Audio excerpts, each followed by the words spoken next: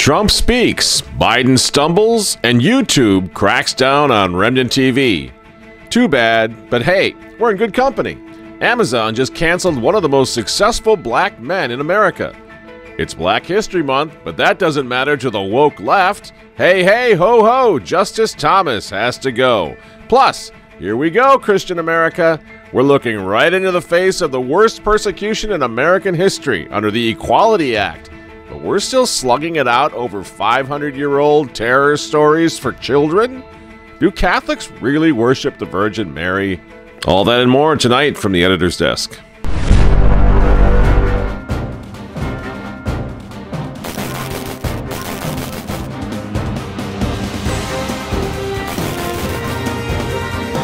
Hello again, ladies and gentlemen. Michael Matt coming to you once again from the offices of the Remnant newspaper. Well, Donald Trump has addressed the nation one more time today at the CPAC. What'd you think? Yeah. Not bad. Good. Yeah. Hello, CPAC. Do you miss me yet? Do you miss me? Meanwhile, poor old Uncle Joe continues to run what's left of this country into the ground. We're all left to wonder who's really in charge of the country, because clearly it's not this guy. And Representatives Shirley Jackson Lee, Al Green, Sylvia Garcia, Lizzie Pinelli, Pinell, and what am I doing here? I'm going to lose track here. And yeah, well, that's Sheila Jackson Lee, Mr. President. Not Shirley, but who's counting? This is exactly what we predicted was going to happen half a year ago. Do you remember this? We see all this insurrection, all this riot, right?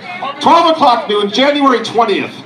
If Joe Biden wins, he is going to be the monument to the U.S. presidency that they are going to tear down. That's why they want him in there. Because they can control him and they can just fundamentally reset this country by destroying the presidency itself. I know what you think. You think this is all about Kamala Harris, but I actually don't. Really? Well, I'm really not sure it's about Kamala. Here's the thing. I think a successful black American, the first black woman president, would be hailed as a great victory for America. And I don't think that anybody in the world community, the global community, is interested at all in America looking good or progressive or anything else. They're trying to tear this country down.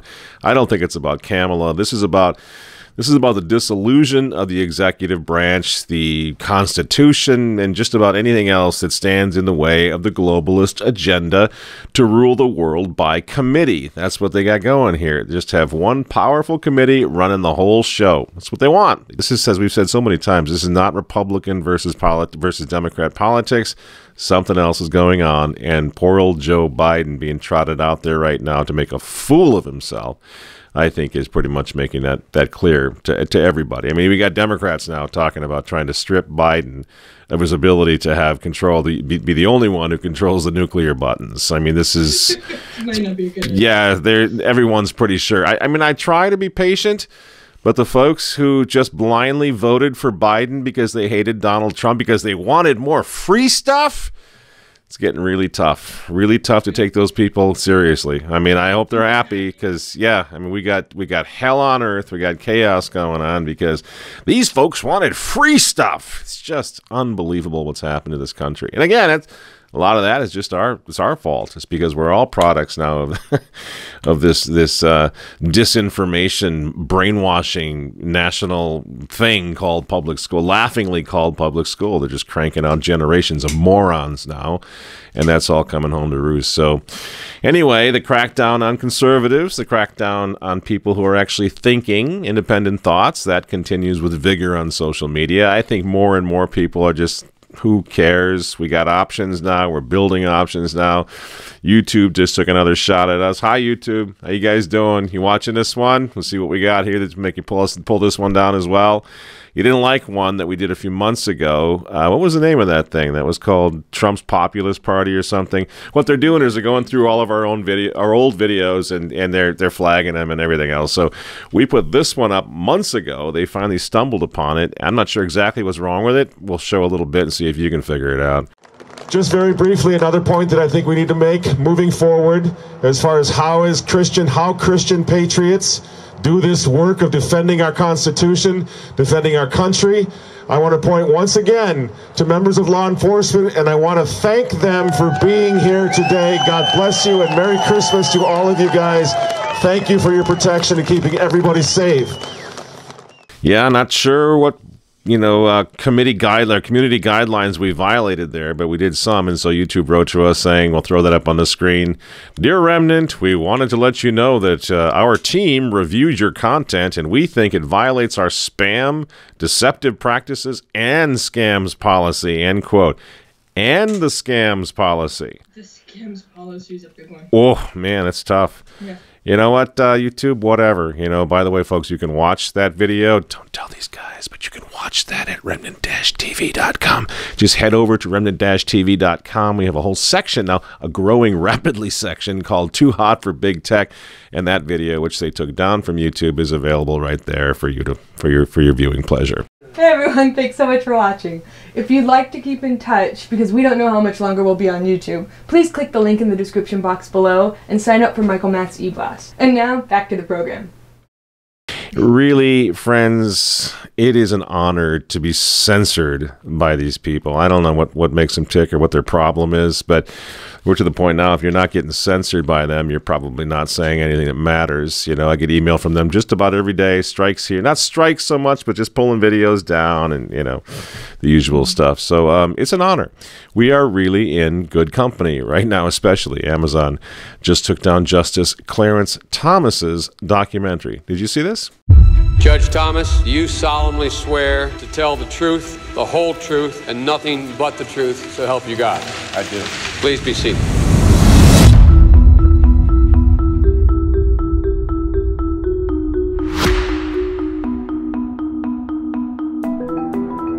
When I was 6, I wandered the streets by myself. You were hungry and didn't know when you'd eat. And in the middle of Black History Month, Amazon cancels one of the most articulate, successful, and powerful black men in U.S. history. Well, if you try to go to Amazon Prime to watch the documentary about Clarence Thomas and his time on the Supreme Court and his nomination, this is what currently pops up on your screen. It says, this video is currently unavailable to watch in your location. I mean, it's just become a joke, and nobody's spared. That's the thing with Team Biden now up there. Obviously he's a Supreme Court justice, a justice of the Supreme Court of the United States, and he's treated like some kind of a hick, running a YouTube channel somewhere, just getting the same sort of mistreatment and cancellation as any other slob out there. So that gives us an idea. Not quite the right kind of black guy. But here's a bit of video that I think really gets right to the heart of why a man like Justice Thomas can no longer be allowed to speak freely in the land of the free and the home of the brave. And I am decidedly and unapologetically Catholic. It is this faith that has been the guiding beacon during some difficult and seemingly hopeless times.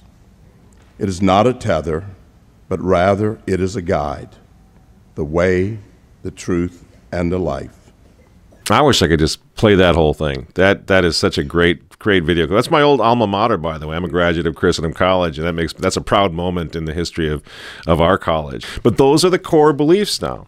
Those are the core beliefs of why they're canceling Justice Thomas. Because they're canceling God. You see, that's the whole point of this. People think that's just a conspiracy theory. We're being paranoid. This would never happen in America. It's happening right now, friends. Just ask Representative W. Gregory Stube, who dared to read the Bible now on the floor of the U.S. Congress this week. Whenever a nation's laws no longer reflect the standards of God, that nation is in rebellion against him and will inevitably bear the consequences. And I think we are seeing the consequences of rejecting God here in our country today. And this bill speaks directly against what is laid out in Scripture. Our government, through this bill, is going to redefine what a woman is and what a man is. And old Jerry Nadler of New York, the congressman from New York, he wasn't having any of it. He was going to put a stop to this right away. Here's what he said. At the end, New York Democratic Representative Gerald Nadler responded. Mr. Stube, what any religious tradition ascribes as God's will is no concern of this Congress. God's will is no concern of this Congress. Is no concern of this Congress. There you go, Jer. You might want to turn your little fat body around and look up over your head there. There's some words that might be of interest to you. Writ large, right over your head. Now, what are we going to do with those? Here's the thing, friends. With the Equality Act now heading right into Senate, you know, it's already passed the House of Representatives. The cancellation of God, of God's law, of biblical truths, this is soon going to become the law of the land. You start quoting the Bible at people, you're going to end up in jail. That's what's happening in this country right now, or very soon. And you don't have to be a Catholic to be very concerned by what's happening here. Everybody in this audience right now, go to your telephones and jam up those phones up there and let them know that you are opposed to the Equality Act. This is a devastating blow to religious freedom and to the sanctity of America. If you want to bring the judgment of God on this nation, you just keep this stuff up. I sure hope we can vote our way out of this, but I'm becoming very skeptical. We've just gone too far. You know, I think it really is time. And you know me, I'm not a priest. I don't come out here to try to lead you in your spiritual lives or to help you discern peace of soul. That's not my place. I got enough problem with my own peace of soul, to tell you the truth, to think that I'd come out here and try to advise you on yours. But we really do have to put our big boy pants on and realize what has to happen here is this country, this world, has got to turn back to God. Who needs God? Who cares about the church? The life without God, without faith. I've tasted the elixir of that life. I've stared into that abyss. They're literally talking about cutting up your children, brainwashing them, telling them they're little girls when they're little boys, when they're little children, and not asking for your permission or your leave to mess with their heads and to mess with their bodies. And they're doing this in the name of equality, friends. This is satanic. This is perverse. At some point, someone has to get serious here and say, all that matters now is going back to truth, going back to God, going back to the law of God, going back to the 10 Commandments. Does that sound preachy to you? We're just going to keep talking politics forever? I got in a lot of trouble over the past 4 years because we did a lot of talking politics and supporting politics. But do you know why we did that? Because in the hope that Donald Trump would wake people up to this reality, that we need to turn back to God. And yeah, we need to turn back to patriotism and the Constitution as well. But we need to turn around here and go back and see what happened to this country. If there's any hope to ever get out of this, it's just going to keep getting worse and worse and worse. And these pathetic American bishops, they're going to sit here and let the Equality Act come in here, maybe whine a little bit about this. They're going to shut the churches down. They're going to shut your schools down. They're going to arrest Catholics, arrest Christians for preaching the gospel in public, your excellencies. Don't you think it's about time you stop blathering on about immigration and equality and inclusiveness and just talk about bringing this country back to God? When are you going to do that? When are you going to go return to the point and purpose of your job, of your office, of your vocation? Is that ever going to happen? Because we're out here facing actual persecution while you're dinking around with your little social policies and your fundraisers. And it's ridiculous. This Equality Act thing, you had it coming. You knew it was coming. It was already in the works back in 2019. You did nothing to stop Joe Biden's election. Well, here you go. Hell on earth. Where is your line in the sand? Is there a line in the sand for you that if they cross that, you will finally stand up? You'll finally be ready to suffer persecution rather than go along with this, because here it comes. And all Americans who claim to be on God's side now, they need to abandon prejudices. They need to abandon this idea that we get to just be, good little Christians on Sunday morning and the rest of the time we're just politicians. We're just serious people doing practical things. Well, guess what? Religion is practical. And since we took the practicality of religion out of our society, everything's gone insane. So what about giving that a try for a change, along with our political solutions? Because right now we're still talking about things that like I say, 500-year-old terrors for children, you know. And I know I've said this many times. I think you know. I'm talking now to the Protestant members of this audience. You know how much I appreciate this. You know how important I think it is that we have serious conversations in the world of phony ecumenism. We need to find a way for all Christian Americans to stand together. But after our last RTV video, short video, the Children of Winter, a Protestant, good guy, you know, I could tell he was a friend of this show. He wrote the following to me. He says, quote, "What a powerful and masterfully done warning for our times. Unfortunately and regrettably, I cannot share it with my family and friends due to the ending of the video and my convictions being a Protestant. Could you possibly do another one while leaving off the pleas to marry at the end? I mean, no offense," end quote. And here's the thing, friends. I'm a Catholic. I grew up in the faith. You're a Lutheran. You're a Baptist. You grew up. You were indoctrinated in that. What I'm asking you to consider in this brief program tonight is that we've all sort of got prejudices that we need to at least look at, you know, to at least consider. So when, you know, you were told that Catholics worship the Blessed Mother or worship statues, you have to understand it simply isn't true. When we look at statues, and let me ask you, when you go to Mount Rushmore and you look at the 4 presidents up there, are you worshiping them? Are they the graven images that are condemned in Scripture? No, something else is going on. I've traveled all around Europe, and in Germany, different parts of Germany, I've found plenty of statues of Martin Luther, and I don't think y'all are worshiping the statues of Martin Luther. You see how it works? We need to update our polemic a little bit. Think on our own, you know, beyond the failed leadership that we're all struggling under, to see what's really going on and to see if there's any way, without false compromise, we can come together and form something of a battle of an army to stand against these people. Now, I mean, no offense to my correspondent here, who it seems like a heck of a nice guy, and I appreciate the fact that he weighed in on this. But the thing is, let me clarify. Let me tell you where I'm coming from, and hopefully you can listen to me and we can get beyond this somehow. Now, there's a reason. Let me use this video that came under some criticism. There's a reason the young man in the video, and we'll put that up on the screen here. There's a reason he's walking through the streets of a burned-out city with the rosary in his hand. It's not a decoration. It's not a prop. It's part of the strategic solution to what's happening right now. And it has precedent, friends. Deep precedent going back 1,000 years. This is not just some whimsical invention of ours or some recent popes. We talk so much about the French Revolution and those who resisted the demons in 1789, the Vendéans. Well, they carried rosaries as part of their military uniform. They wore a Sacred Heart just like this as part of their uniform because they knew it was a combination of physical warfare and spiritual warfare. You can't have the one without the other if you want success. 500 years ago, at the Battle of Lepanto, every warrior, every sailor, every soldier prayed the rosary on the decks of the ships of the Holy League before routing the Ottomans and saving Europe from Islam of that day. Now, these weren't pious people. These probably weren't daily communicants. They certainly didn't just hop off a holy card. They were hardened soldiers of Christendom, right? And they knew that if there was to be success against evil, you had to have a serious spiritual arsenal of weaponry to do. And the rosary was part of that.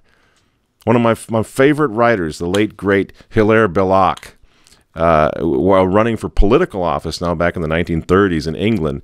Now he stands before the Jerry Nadlers of his day on the campaign trail before the election. He was running for office, and here's what he told them when he found out that they were saying he's too Catholic, he could never represent us, he's wearing his religion on his sleeve. Here's what Belloc said at the time. He said, quote, "This is a rosary. As far as possible, I kneel down and tell these beads every day. If you reject me on account of my religion, I shall thank God that he has spared me the indignity of being your representative." End quote. Now that's how a Catholic speaks. And guess what? With that, Hilaire Belloc won his election in a landslide because he didn't try to bury his beliefs for the sake of a tentative unity with non-Catholic friends or for political gain. And neither can we. Now we can stay brothers on this field. We can brothers in arms on this field of battle. But we cannot bury what we believe. A young student in France boarded a train. He took a seat across from an elderly gentleman who appeared to be dozing. When the train lurched, a rosary fell from the gentleman's hand.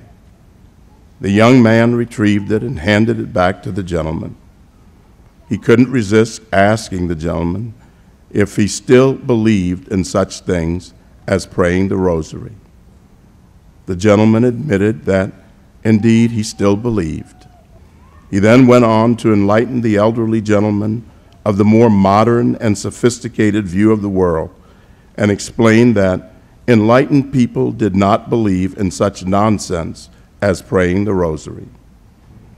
As the older gentleman prepared to leave the train at his stop, the young man offered to send him materials to further enlighten him. The older man kindly accepted the offer and gave the young man his business card as he departed. As the train pulled away, the young man read the card aloud to himself.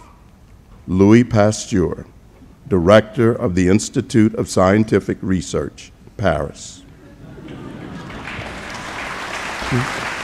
I would ask you to ask yourself now. Let's just see if we can put this one to bed. Let's just put an end to this thing about worshiping Mary.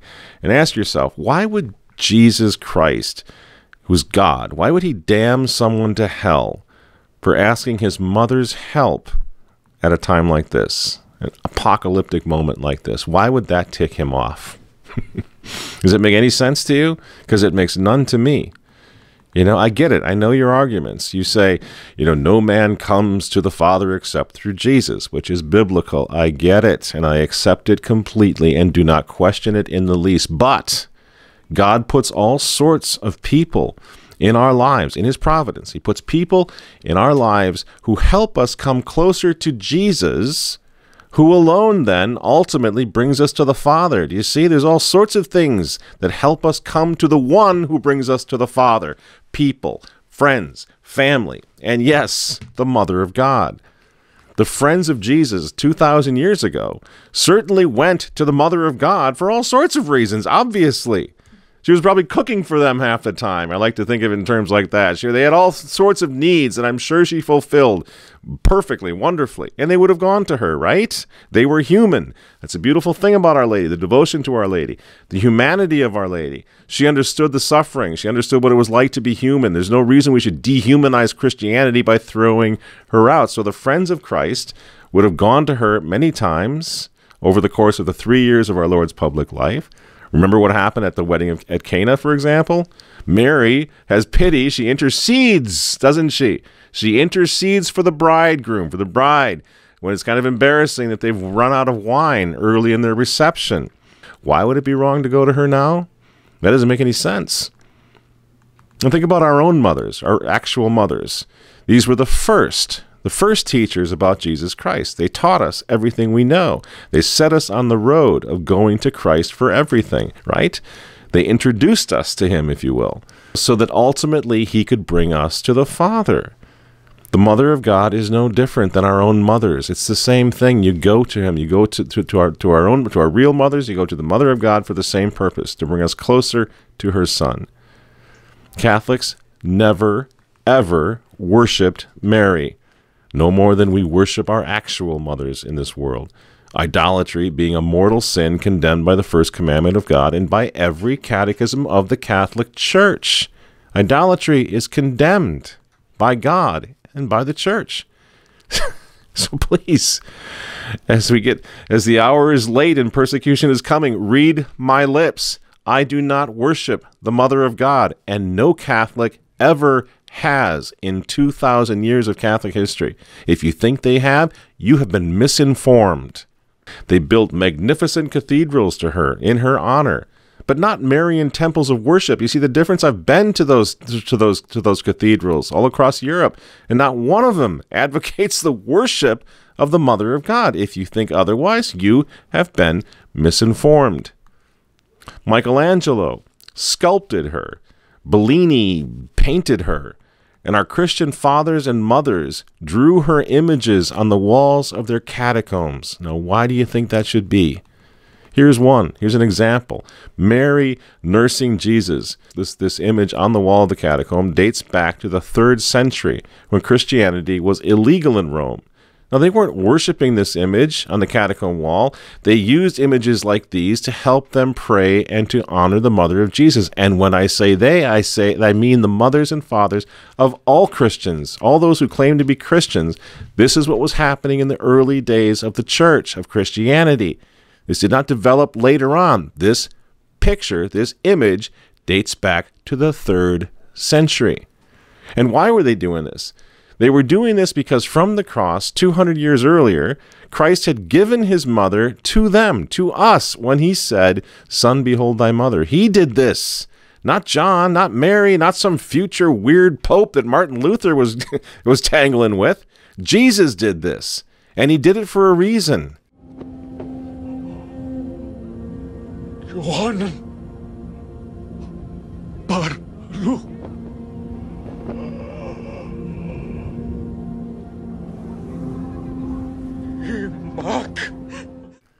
And for us to reject Mary then, after he gave her to us from the cross, is to reject him. Don't you see? You know, all the crusaders of Christendom, the great minds of Christendom, such as St. Thomas Aquinas and St. Augustine, the leaders of Christendom, Clovis, Charlemagne, the heroes of Christendom, Joan of Arc, King Louis IX, they all went to Mary like little children, as children go to their mothers, not as worshipers go to a false goddess. Do you understand this? And when the soldiers, there's such rich and beautiful history to reflect on where this came from. When the soldiers of a pagan world order, when they came to the Garden of Gethsemane and they took Christ into custody, what happened? His disciples ran away. We're in Lent, so we should talk about this and think about these things. His disciples ran away from him. His apostles abandoned him.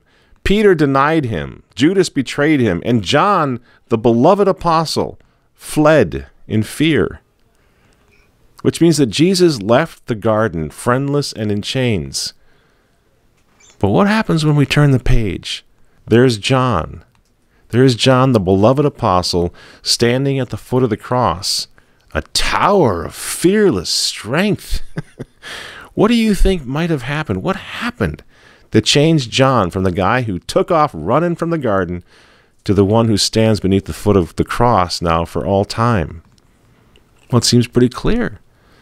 John was like a brother to Jesus. And he, of all the apostles, would have known that the Master's friends, and his family especially, were next to be put into chains.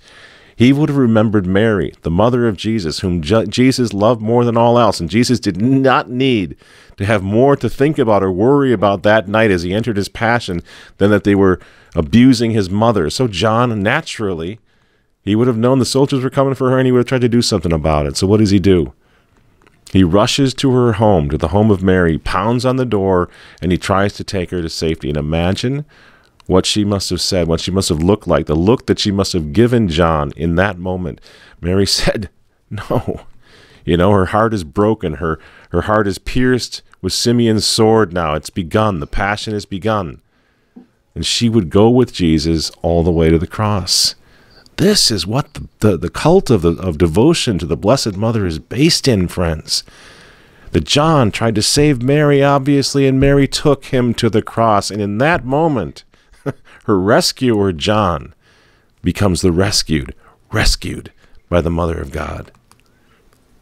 So he walked with her in the bloody steps of our Lord up the hill to the place of the skull. He stood with her. He was not afraid anymore. The fear left him. And for all history, John stands there at the foot of the cross, the only apostle to stay with Jesus all the way to the end. Why? Why John? Because he was the one that went to Mary first. Don't you see? If we dismiss this devotion, if we take Mary out of this, what we're doing to ourselves, it's of the devil to get rid of her. At this particular time especially. You know, as a new persecution begins, as the darkness of Calvary falls over us again now, as the bishops flee in terror again, we must do what John did. We stand with Mary in the shadow of the cross. We ask her son to protect our families from the Romans, the new Romans. See, John is the only apostle who was not martyred. And why do you suppose that is?